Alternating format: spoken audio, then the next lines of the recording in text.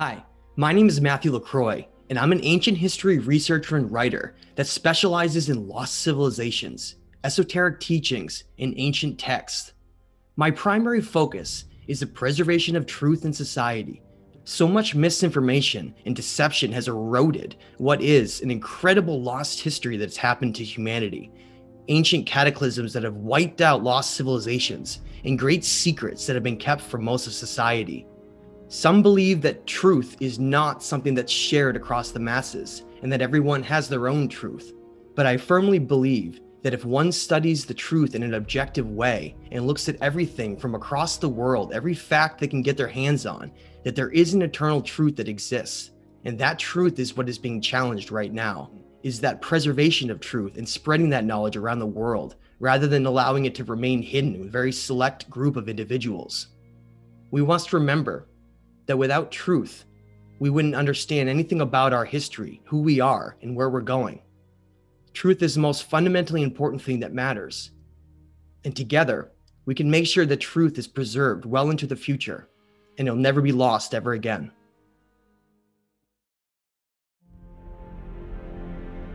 Cultures across the world have left behind extensive evidence in ancient texts, monuments, and megalithic structures, explaining that long ago, advanced civilizations once existed on the Earth that were eventually destroyed by devastating global cataclysms. These lost civilizations understood the secrets of energy, consciousness, mathematics, and even the nature of reality itself. Across the Earth, ancient ruins and megalithic structures, such as Sacsayhuaman in Peru, the Temple of Jupiter in Lebanon, or Göbekli Tepe in Turkey, have been proven to be far older than what our modern history books are willing to admit. The incredible megalithic site of Göbekli Tepe, located in the southeastern Anatolia region of Turkey, has been radiocarbon dated to be over 11,000 years old. Meanwhile, further to the west in Baalbek, Lebanon, the ancient city of Heliopolis and the Temple of Jupiter contain enormous stone blocks that are in excess of 1,000 tons each. Yet at the same time, most mainstream experts will tell you that these megalithic sites were built less than 5,000 years ago by the Romans, or some nomadic hunter-gatherer group using nothing more than Bronze Age tools. This evidence greatly contradicts what society has been taught about the timeline of human history and helps to paint a far different picture of our past. Not only are the pyramids of Giza far older than what we've been told, but the dynastic pharaohs of Egypt were also incorrectly given credit for their creation. Evidence shows that these magnificent and precise structures were built by a lost civilization who disappeared from Earth's history during the last ice age.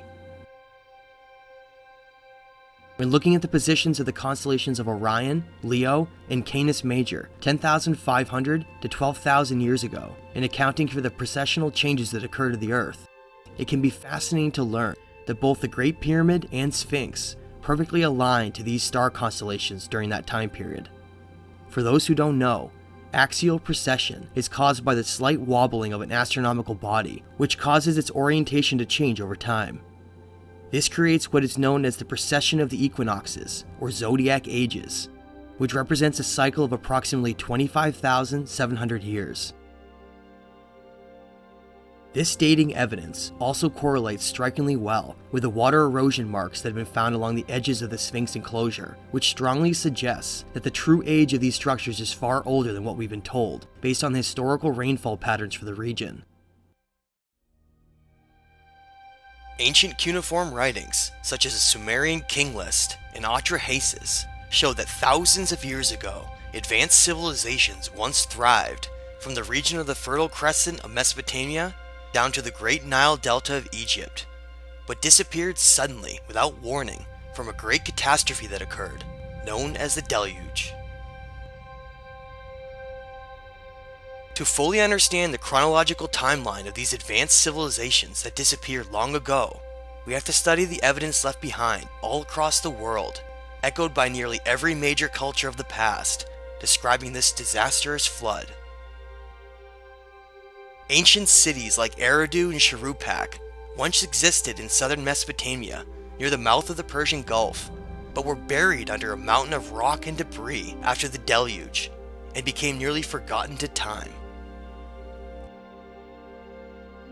These cities were known as the pre-diluvial cities of Sumer, which means before the flood. It's very important to understand this term and to distinguish these events and how the deluge altered our history and understanding of these advanced cultures of the past.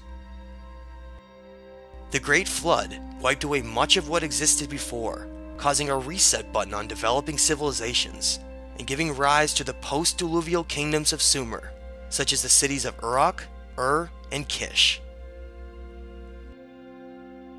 The cuneiform tablets of the AllatRa and Epic of Gilgamesh give the best evidence for this flood, but ancient religions and cultures all across the world have echoed the same story. The AllatRa cuneiform tablets contain both the creation story of mankind, echoed from the Enuma Elish, as well as the deluge story and evidence for who AllatRa was, known by many names, including Ziusudra, Utnapishtim, or Noah, and was the king of Shuruppak. Both AllatRa and the city of Shuruppak were part of our pre-diluvial history and represent a lost time period, not even taught in school. The AllatRa epic explains that some of the ancient gods, known as the Anunnaki, decided mankind was being too loud on Earth and to create diseases, plagues, and a great cataclysm so that they could be wiped out to cleanse the planet. This is why we see such a stark contrast between the pre-diluvial Sumerian culture and the post-diluvial Sumerian culture. Much of what we consider to be nothing more than a myth is often based on real truth. Tablets like the Sumerian king list prove without a doubt that these kingdoms and mighty civilizations, such as Eridu and Shuruppak, once thrived in the region of Iraq in what's known as the Fertile Crescent, which were later completely destroyed and buried by the deluge, nearly erasing all knowledge of their existence. To fully understand who the Sumerian and Babylonian gods were and the events that led to the destruction of these past civilizations, we must look deeper into the cuneiform tablets of the AllatRa. The AllatRa is one of the most important writings ever found, containing answers to so many of our questions, including mankind's origin story and a detailed account of the catastrophes that struck Earth thousands of years ago.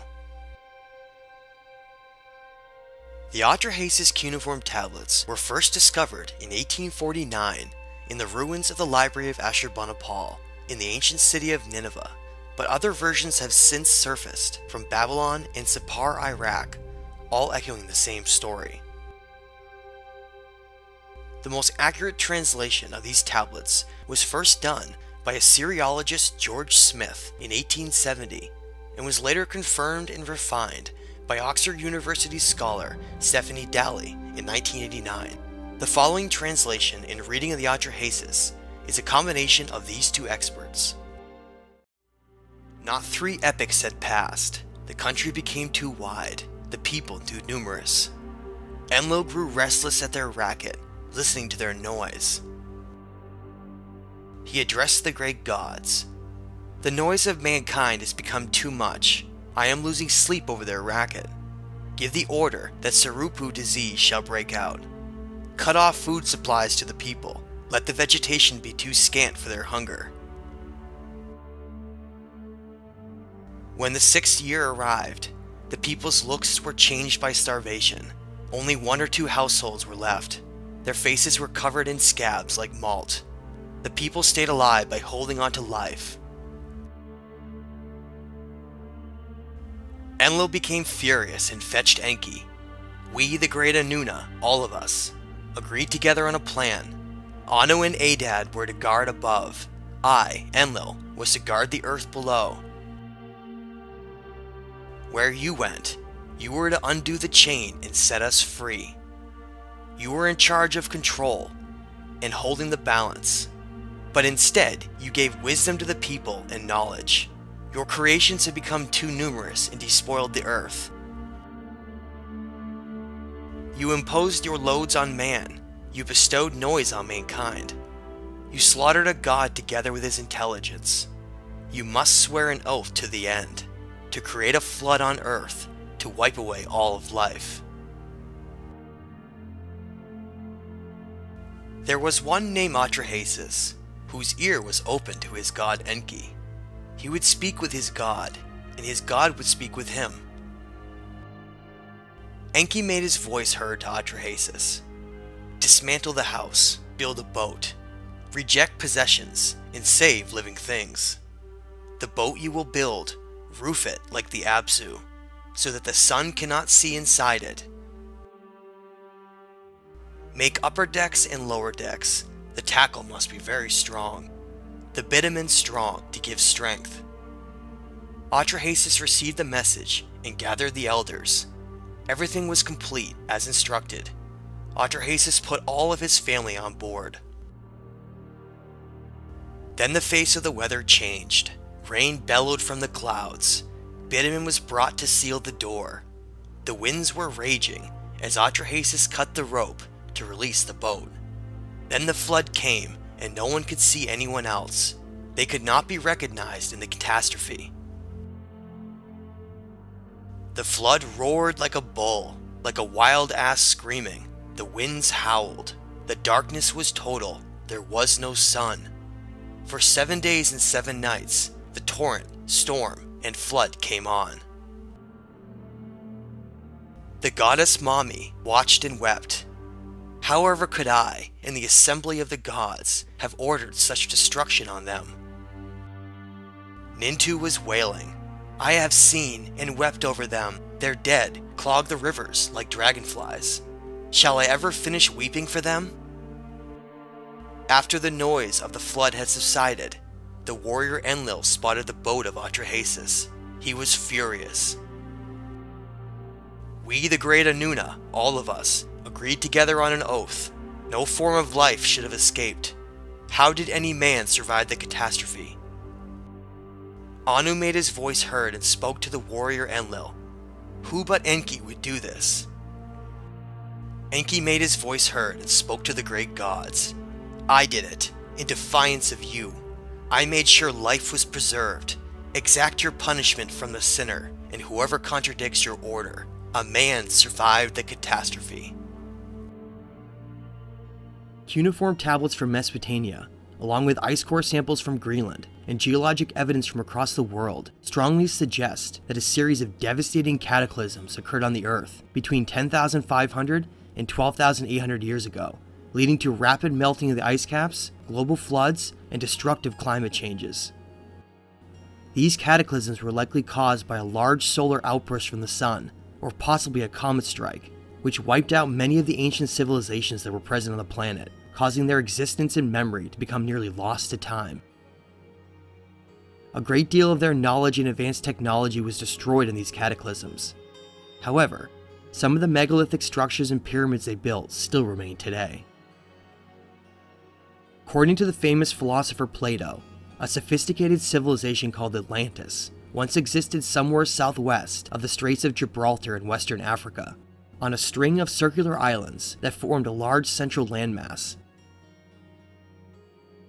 These writings, known as the Timaeus and Critias, state that Atlantis was destroyed by a series of violent catastrophes that were so severe that little remained of it afterward.